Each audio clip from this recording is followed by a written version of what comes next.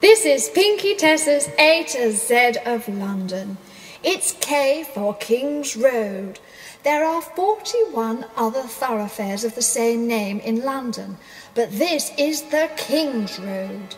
It's the exceedingly famous one in Chelsea, SW3, and habitually associated with the swinging 60s. Probably known the world over. The KR, King's Road, do keep up, is just under 2 miles long, running through the royal borough of Kensington and Chelsea, from Sloane Square, which heralds a tube station, to the junction of Waterford Road, where it suddenly becomes New King's Road, just for a hoot, Hepcat. And there isn't a tube station round here to be had for love nor money. How did it get its name then? Essentially because of its original function, that of a private road for the king when he took his travels to Kew. The king in question was Charles II. He was the son of the cat who lost his head in 1649, man. The erstwhile kingdom was run as a commonwealth until the death of the Ollie Dude. The way out new monarchy was restored in 1660. Meanwhile, this private road belonging to the king remained private until 1830. Despite the private thing, people with connections to the area were able to use it. How kind of them on it. Some houses on the road today still date from the early 18th century. Which ones, I couldn't tell you, man. Thomas Arne, who it is believed composed Royal Britannia, lived at 215 in 1740. There's a blue plaque commemorating Dame Ellen Terry. She lived in the same house from 1904 to 1920. She was the great-aunt of the famous John Gielgud and the leading Shakespearean actress of her time.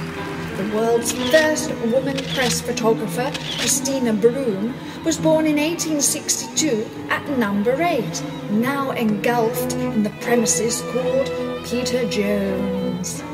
The world's first glaciarium was a mechanically frozen ice rink moved into permanent venue at 379 King's Road in 1876. The rink measured 40 by 24 feet. Ooh, huge! It wasn't until the mid-60s that the King's Road hit the big time when it comes to the home of fashionable people. The in-lot, the way out, the with it, the groovy, the hep. It really was all the rage, or so everyone says. But as always in the fashion stakes, it's usually a relatively small following, and on the whole, a young person's game. It was, however, the first time it wasn't the big established fashioned houses that were setting the trends. One of the most famous of these retail outlets was Granny Takes a Trip, in the then unfashionable part of the road opposite World's End Pub at number 488. It opened in February 1966 by Nigel Weymouth and his girlfriend Sheila Cohen. I like the way she just becomes the girlfriend. Oh, and John Pierce, don't forget him. In 1969 it was acquired by Freddie Hornick and remained open until the mid-70s. It's gone down in history as London's first psychedelic boutique of the swinging 60s. The name Granny Takes a Trip has since been appropriated by all manner of clothing stores all over the world. I bet they wish they'd trademarked that little number. Hey-ho. In July of 1968, the Chelsea drugstore opened up. It was located on the northwest corner of Royal Avenue and King's Road. It was a stylized, sleek, modern glass and aluminium-fronted building. The concept was modelled on Le Drugstore in Paris on the Boulevard Saint-Germain. Ooh la la! The Chelsea version covered 3 floors and on most days remained open for up to 16 hours, 7 days a week. Hugely unusual then. I expect that was a no to half-day closing then. The complex offered customers bars, a chemist, newsstands, record stores and other concessions. A popular service was the Flying Squad delivery. This involved young ladies clad in purple catsuits, riding flashy motorcycles. God blimey! I'd love to have seen that. But at the time, the local residents were appalled by the whole darn thing and probably did the usual up-in-arms thing. It's blinking McDonald's now. What a come-down. The 60s most definitely laid the foundations for what occurred next in the 70s and the 80s. In 1971, Let It Rock was opened by Malcolm McLaren and Vivienne Westwood at 4:30. Not 4:30 in the afternoon, 430 on the King's Road, which morphed into Sex, Too Fast to Live, Too Young to Die, and Seditionaries. This witnessed the explosion called punk, which was a lifestyle as much as based in music and clothing. The shop was renamed in the 80s World's End, and it is still owned by Vivienne, from where she sells her Angomania label.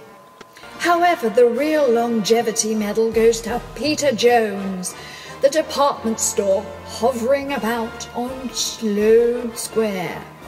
The store started in number 4 to 6 King's Road before expanding to cover most of the block. Peter Jones actually died in 1905 and after a difficult period was bought by the never knowingly undersold mob, circa 1914.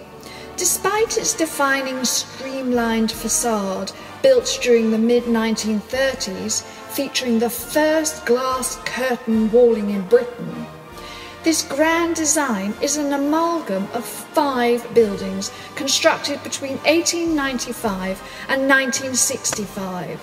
This in actual fact means lovely clean curved lines outside, but all higgledy-piggledy inside. Or it was until 2004, when its innards got a £107 million makeover and never losing a day's trading to do so.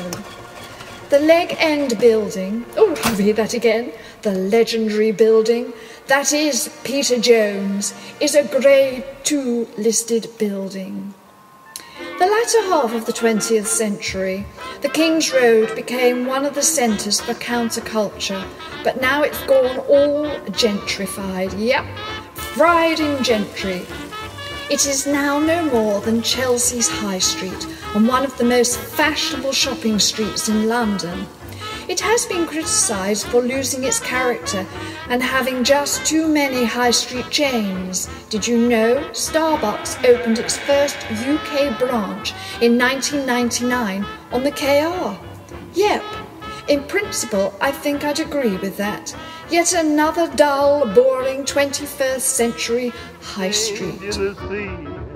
And from now on there'll be a change in me.